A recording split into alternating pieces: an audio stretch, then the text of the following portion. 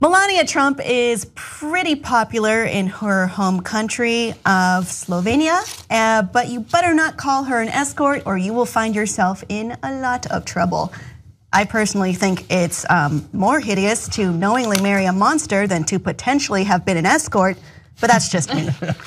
So she has her own attorney in Slovenia who is pretty well known for appearing on CNN, on national television, and has worked on a national level even, by the name of, and I'm probably mispronouncing this, Pirk Musar?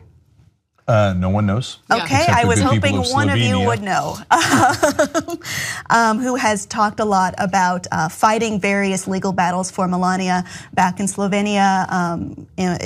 On that, she said to me that she did not want to sue anybody, that she was not doing that for money. She obviously does not need it. She just wanted me to set limits about what is allowed and what is not allowed. This is on the topic of a few magazines publishing stories about Melania.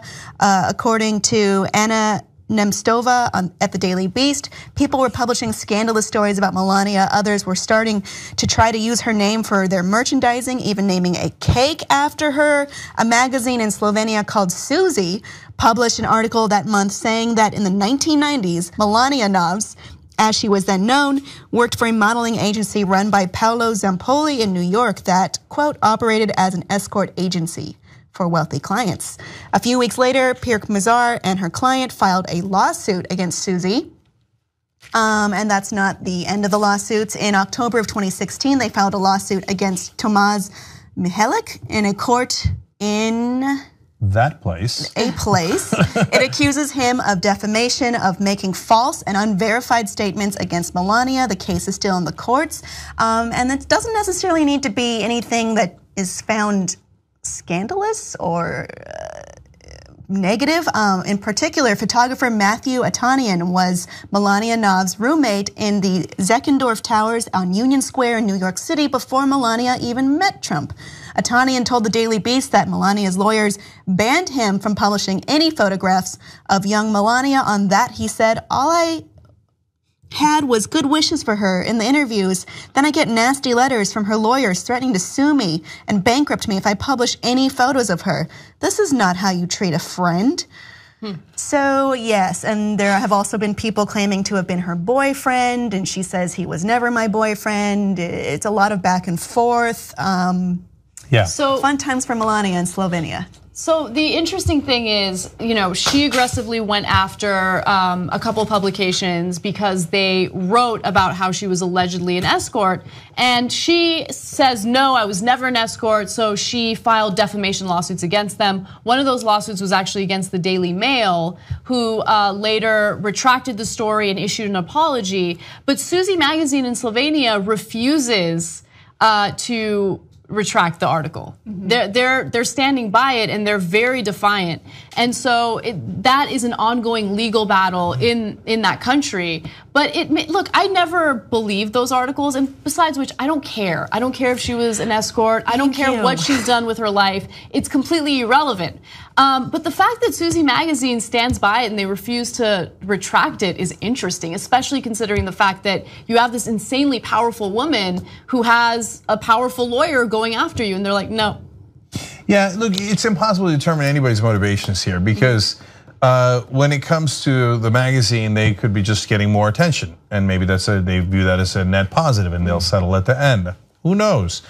Or they think it's true and they don't want to get intimidated. But now remember, Donald Trump is unpopular in Slovenia because it's a much more liberal country.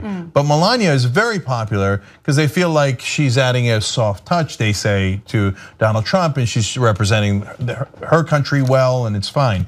So I don't know what their motivation. When it comes to Melania, I can tell you strategically she's made a mistake here. Because going after this magazine, who cares, about this random magazine in Slovenia? All it does is it puts that story about how she might have been an escort back in the news over and over and over again. So it's just a bad strategy. Now, I don't know why she's so defensive about former relationships. Even a friendship. Yeah, I mean, if you had a friendship or you had a relationship or you had boyfriends when some of the cases are before she was 22. So what? It would be weird if you didn't have boyfriends before 22.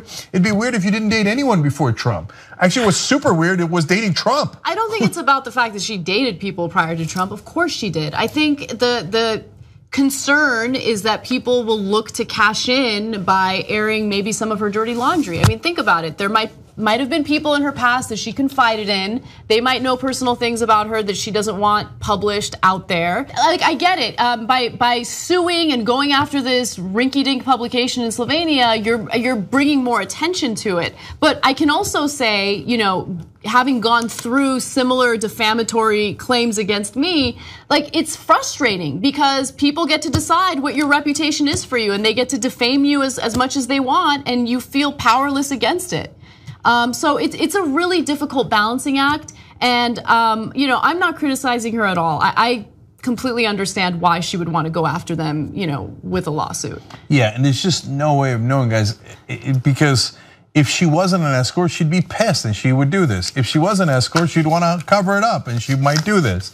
But at the end, we all agree, who gives a shit? Yeah. Okay, so even if she was, so what? And come on, I guess maybe they think voters would care, and especially their voters, because your voters don't care about anything. Well, I mean, that's a good point. You can shoot someone on Fifth Avenue and they'll still support you. Right, but 81% of white evangelicals voted for Trump, and maybe they think they care on that issue. But in reality, it's your own personal life. Nobody should give a damn what you did with it, as long as you didn't hurt anyone else. Exactly.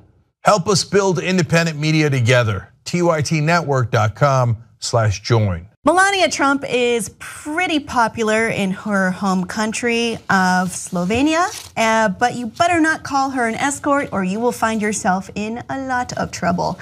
I personally think it's more hideous to knowingly marry a monster than to potentially have been an escort, but that's just me.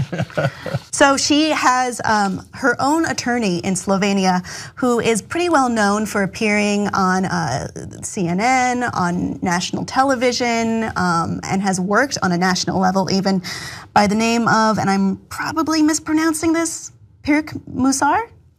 No one knows. Okay, I was hoping one of you would know.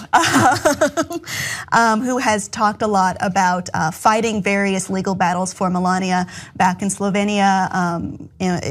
On that, she said to me that she did not want to sue anybody, that she was not doing that for money. She obviously does not need it. She just wanted me to set limits about what is allowed and what is not allowed. This is on the topic of a few magazines. And it's fine.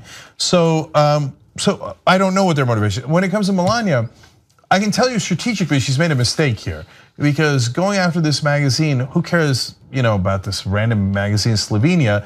All it does is it puts that story about how she might have been an escort back in the news over and over and over again. So it's just a bad strategy.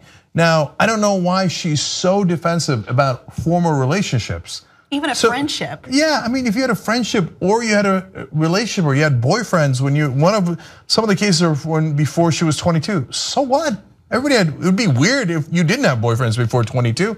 It'd be weird if you didn't date anyone before Trump. Actually, what's super weird, it was dating Trump. I don't think it's about the fact that she dated people prior to Trump. Of course she did. I think the concern is that people will look to cash in by airing maybe some of her dirty laundry. I mean, think about it. There might have been people in her past that she confided in. They might know personal things about her that she doesn't want published out. Publishing stories about Melania, according to Anna Nemstova at the Daily Beast. People were publishing scandalous stories about Melania. Others were starting to try to use her name for their merchandising, even naming a cake after her. A magazine in Slovenia called Suzy published an article that month saying that in the 1990s, Melania Novs, as she was then known, worked for a modeling agency run by Paolo Zampoli in New York that, quote, operated as an escort agency for wealthy clients.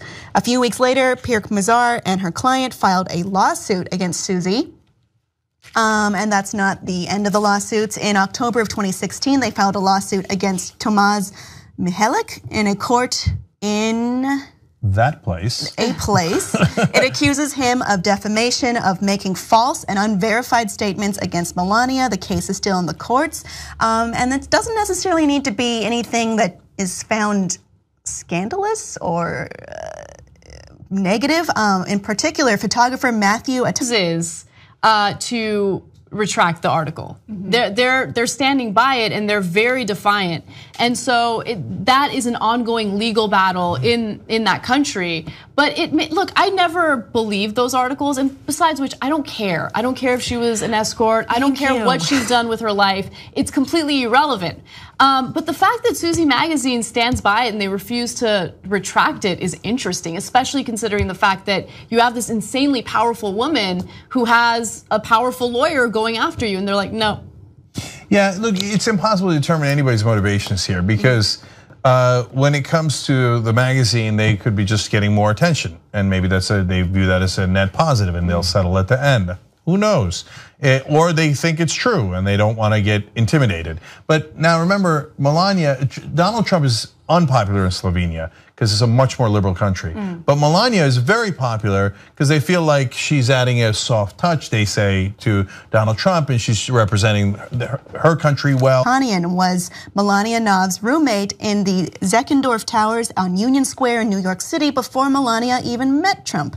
Atanian told the Daily Beast that Melania's lawyers banned him from publishing any photographs of young Melania. On that, he said, "All I had was good wishes for her in the interviews. Then I get nasty letters from her lawyers threatening to sue me and bankrupt me if I publish any photos of her. This is not how you treat a friend." So yes, and there have also been people claiming to have been her boyfriend, and she says he was never my boyfriend. It's a lot of back and forth. Yeah. So fun times for Melania in Slovenia. So the interesting thing is, she aggressively went after a couple publications because they wrote about how she was allegedly an escort, and she says, no, I was never an escort, so she filed defamation lawsuits against them. One of those lawsuits was actually against the Daily Mail, who later retracted the story and issued an apology. But Suzy Magazine in Slovenia refused